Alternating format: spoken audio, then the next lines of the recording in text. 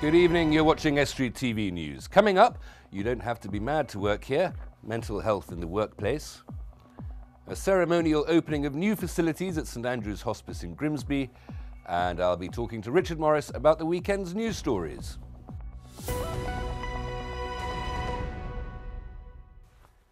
Welcome to Estuary TV News. I'm Hugh Richards. First of all, it's over to James Dunn for the news headlines.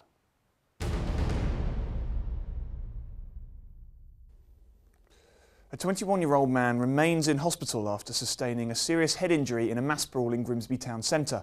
Police say his conditions no longer a cause for concern after the fight on Saturday night outside Eden Bar on Bethlehem Street. Two 25-year-old men have been arrested and released on bail, but police are wanting to talk to a third. Four masked men robbed a convenience store in Grimsby's Wellington Street last night. They pushed one employee to the floor and made off with a large amount of money and coins at around 6:40 p.m. The men all wore scarves over their faces and police are appealing for witnesses. Now, we all lost an hour at the weekend, but Scunthorpe's famous clock tower remains frozen in time because of 40,000 tiny people. Around 3,000 people have been to the 2021 Visual Arts Centre to see Anthony Gormley's Turner Prize-winning Field for the British Isles since it opened earlier this month. But the 40,000 terracotta figures in the church nave means it's impossible to access the clock tower and move the clocks forward. So the clock will be an hour behind until the installation is removed on June the 27th. Now, it's been 20 years in the planning, but finally St Andrew's Hospice new building has been opened. The 12-bedroom facility has been designed to meet patients' needs and embrace modern technology. Fundraising is now well underway to phase 2, which will see a wellbeing centre being constructed and which will offer patients the use of a jacuzzi and a gym. Alison Carlisle, Chief Executive, is delighted that after all this time the building has opened and it's now fit for purpose. In the bedrooms, we've got hoists now, we've got controls so they can control the lighting, can control the TV. So it's about giving them their independence and dignity. The other thing is this great big space here. We're looking at day therapy, being in the community hub.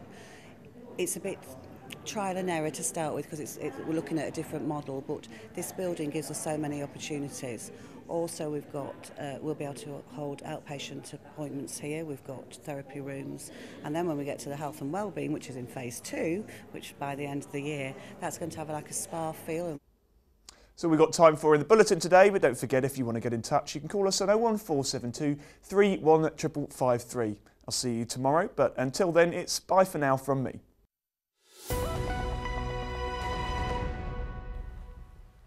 Before Christmas, we featured a charity football match to celebrate 100 years since a Christmas truce during the First World War. Gavin Felt was the organiser, who raised hundreds of pounds for charity, but now he's taking on a significantly tougher task to raise awareness of mental health in the workplace. Dave Nunn takes up the story. East Yorkshire fundraiser Gavin Felt is set to ride from Paris to London in under 24 hours to raise money for the Hull and East Yorkshire branch of the mental health charity Mind. Last year my brother committed suicide. He was suffering from depression and I wanted to do something that would push both my mind and my body. Every year I do a charity event and this year I wanted to do something really different. Hull and East Yorkshire Mind are a local charity, sorry. They've just had the funding cut and they still managed to help 2,000 people each year who suffer from mental illness.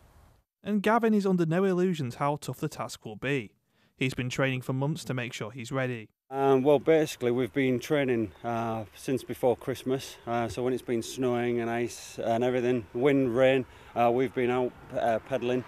So yeah, and that's the preparation for trying to get to Paris in under 24 hours. Mind are a charity that help people overcome mental illness, a cause close to Gavin's heart. They appreciate the efforts of their fundraisers. It's a fantastic fundraising activity that Gavin's undertaking. Not only is it going to raise a significant amount of money for the charity, and for one of the smaller charities like us, you can really see the difference that money makes. You can almost track the money through to see the direct impact it has on those individuals we're helping. But the wonderful thing about Gavin's activity is the publicity it brings us to. I guess like all charities, and often health charities too, funding is a huge issue for us. We faced our share of cuts over the last few years. What we're incredibly grateful for is the support from the public that we've had out there, for the donations that we receive, the fundraising campaigns that people set up on their own behalf, come and tell us about it afterwards. If it wasn't for that level of support, we wouldn't be able to do the work that we do today. And Gavin is looking for fundraising of his own to make sure he can complete his epic challenge. He's contacted over 100 local companies asking for their support, but has been disappointed with the response. So far I've contacted over 100 companies in the whole area. I've so far managed to attract 11 sponsors, 11 definite sponsors. Yeah, it's a bit disheartening when you think that since Christmas I've been out on my bike most weekends. I'm putting in the legwork, and it would be nice if a lot more local companies, both north and south of the bank, east or west of Hull, would join in. 100 companies is not unachievable. So it's, it is disheartening, but I will do it. You're watching Estuary TV News. A little later, new buildings at St Andrew's Hospice in Grimsby, and James Dunn will be back to bring you all the sports news.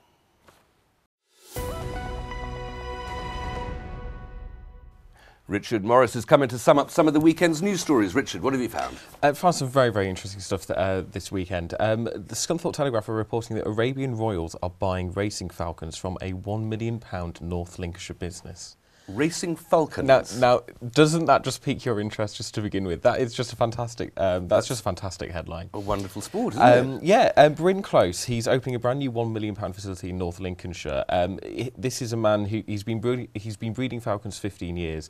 Apparently, he's been shipping them out there for basically that length of time, and apparently, sort of 12 to 14 weeks, he has the claim to fame that he can breed the fastest falcons in the world.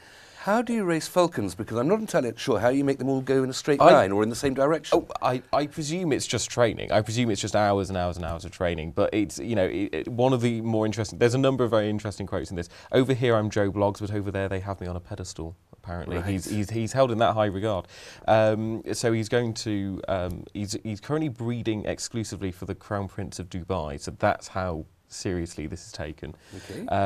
And also there's a few other fantastic quotes. This has turned into a passion and I'm not obsessed with it. I sold my house for £600,000 and spent all the money on falcons. Ah, right. Well, so, clearly he's making his money back. back. Yep, indeed he is. Very popular sport, but of course, falconry hawking out in the Middle East, isn't it? Indeed. A Scunthorpe granny has joined the anti-fracking camp. Now, of course, this could be seen to the side of the A118. It's been there, for maybe a year now. But perhaps, this is also reported by the Scunthorpe Telegraph, perhaps the bigger story here is that actually they're saying that it's actually, they haven't found anything. They were expecting to find 2.9 million barrels of oil underneath there. They haven't found anything. So basically the site is going to be closed. There is no oil in Endar Hills. Indeed not. I don't know what the quote that was from. And the granny's joined to rather pointless protest now. If they go well, I mean, she's joined in at the end. And she said that spending the time at the protest camp had been an eye opener. Apparently, everyone was great, and they were all kind of like cooperating together. So it was okay. Richard, thank you very much for coming. Thank you very much.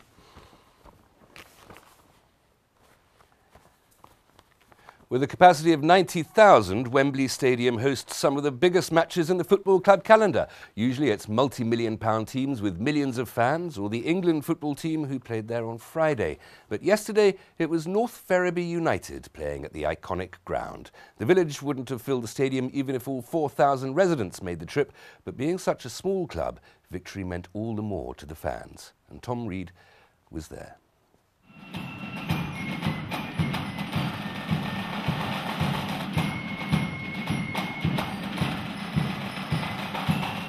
Real good atmosphere. Great experience to see, everyone, all the Ferriby fans out.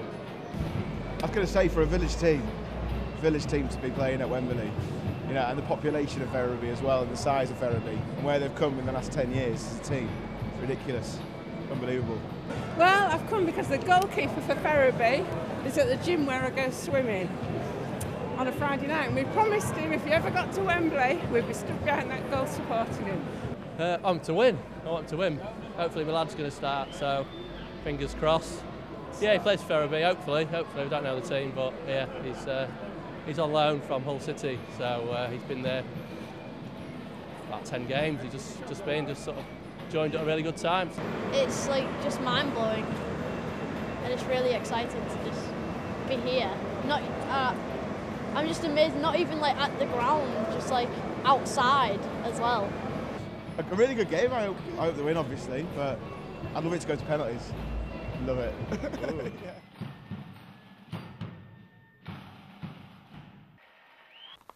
Tom Reed was there then and is here now. Tom. Hello, Hugh. It did go to penalties in the end. Yes, it's everything you could have really asked for a cup final, except a red card, which you don't want to see all the time. But yeah, it had 5 goals, extra time and penalties, everything you want. Very, very exciting afternoon.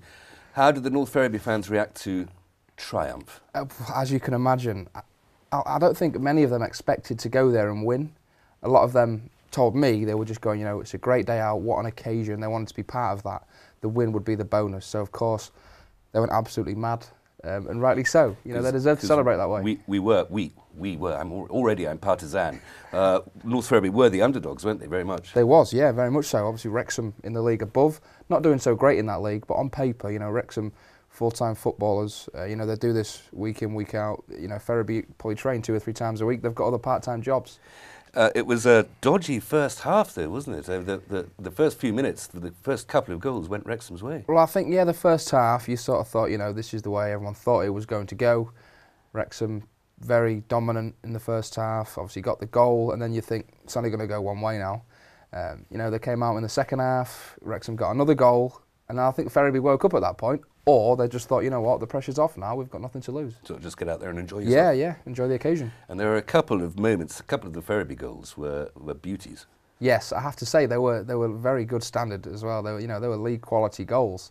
Their winger Jason St Just was creating a lot of things, and he's a quality player. And I think he missed the opportunity, Jason St Just, to be playing internationally for his country. That's correct. Yes, he was asked to play for his country the same weekend Ferriby.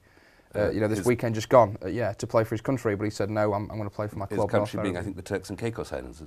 St Kitts and Nevis. Kitts and Nevis, beg your pardon. Sorry, my cricketing knowledge is interfering okay. there. So they went to penalties. What do you think of that? Is that a good way to end a football match? You'd rather win it in the 90 minutes, I would imagine, because obviously penalties, it's a lottery really. But again, you don't win penalties and think we don't deserve to win this. You still deserve to win it, and obviously the goalkeeper, the hero in that. Yes, absolutely, and it was a heroic effort. It does all come down to one man, doesn't it? Well, that's the thing, the pressure is on the goalkeeper really. I don't think the goalkeeper's expected to save it, but they're under immense pressure. So when they make that save, they're the hero. So what was the atmosphere like in the stands? You had, I think there are about 3,000 people from North Ferriby there. Yes, the total attendance of the game was 14,585, so just over 14,500. But the Wrexham fans massively outnumbering the North Ferriby. Massively, yeah. Obviously they're a bigger club.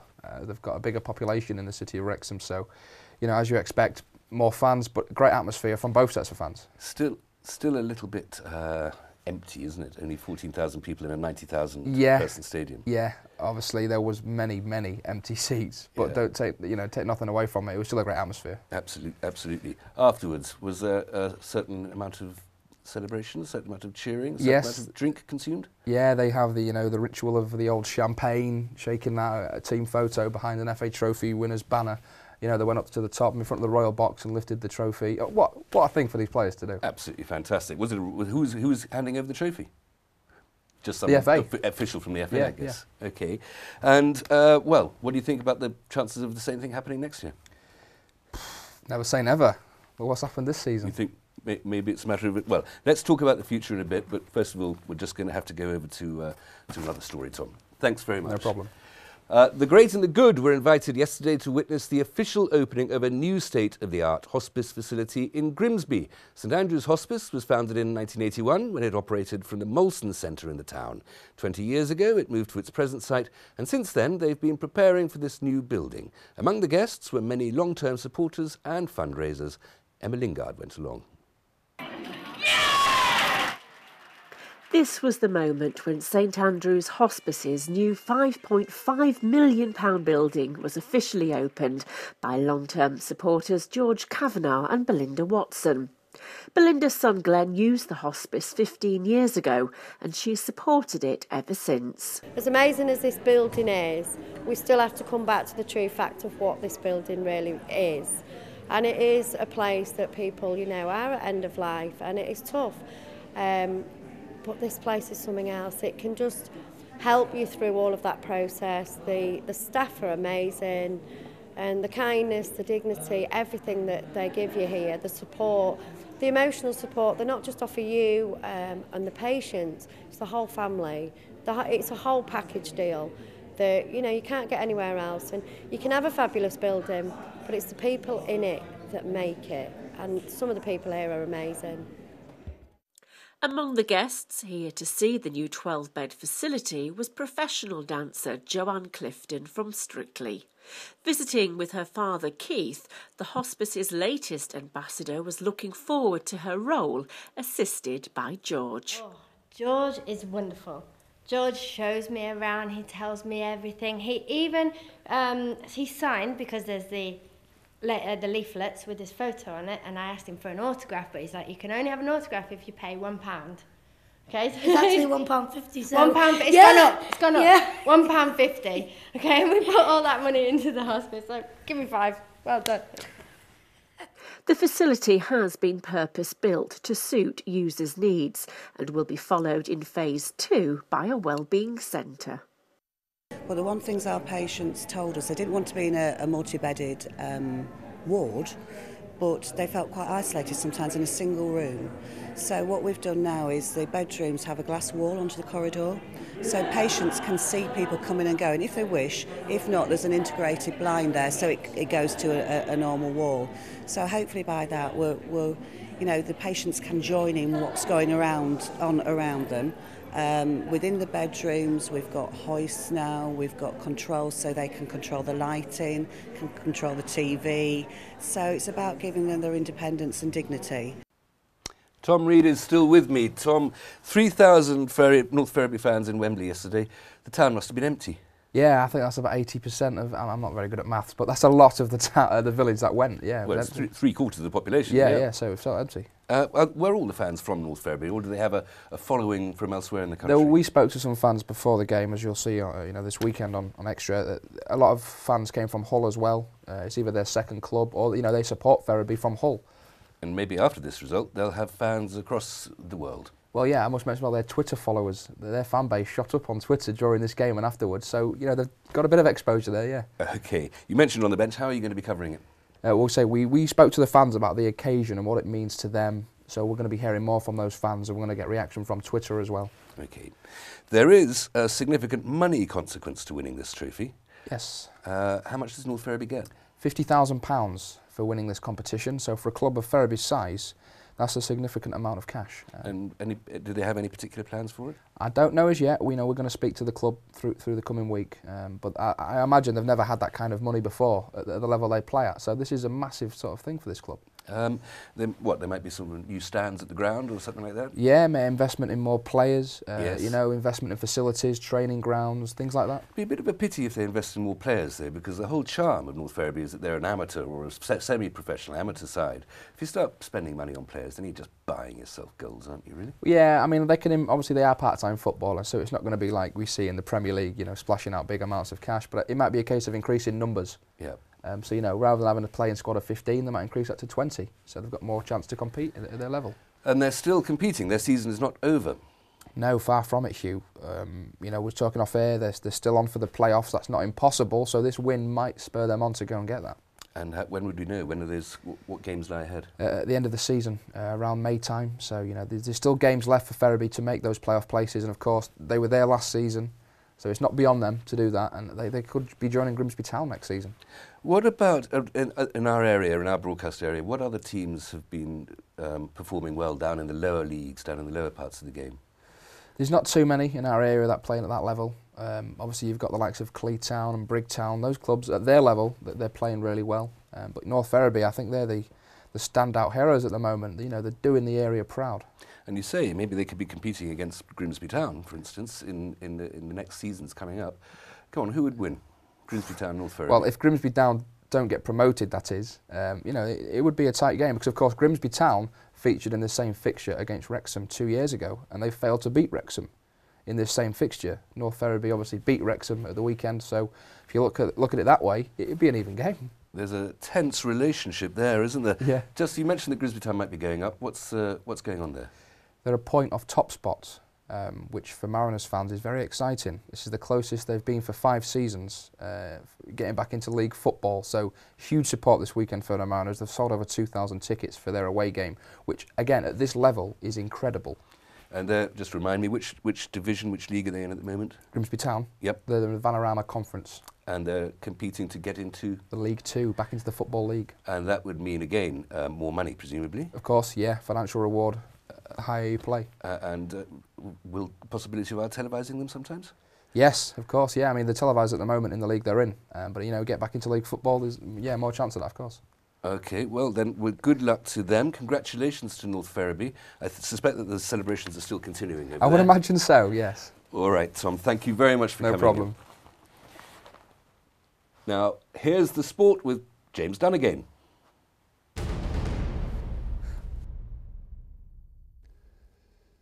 North Ferriby United have won the FA Cup trophy at Wembley Stadium in a dramatic penalty shootout.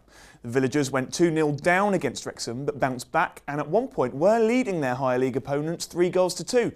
But Wrexham got one back and after extra time the game went to penalties.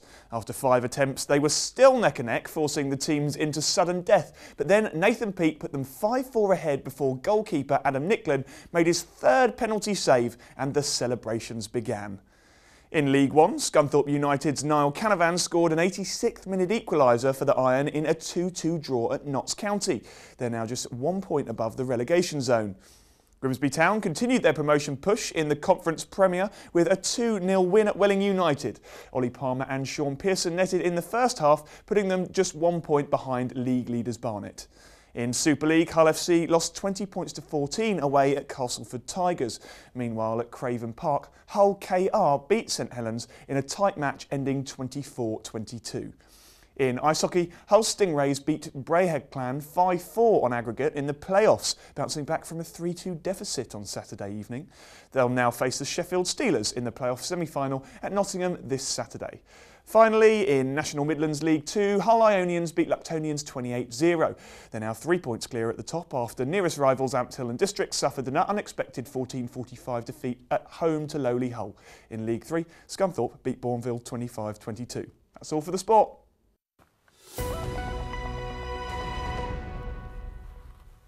Thanks, James. Tom, just remind us, when can we watch it on the Bench Extra? This Saturday, 10 AM on Estuary TV, of course, and we'll be talking about that final in more depth. Saturday, 10 AM on the bench for the Cup final. Yeah. That's all we have time for. If you have a story for us, please go to our Facebook or Twitter pages, details on the screen. Email news@estuary.tv or phone Grimsby 3155553. Until tomorrow, good evening.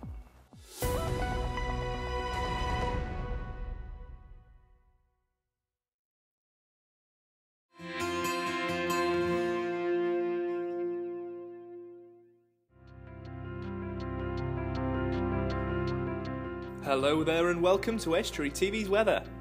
A cold Tuesday with strong winds and showers. Some bright spells are likely between showers and a maximum temperature of 8 degrees Celsius. Wednesday we'll see some cold with occasional showers and winds easing overnight.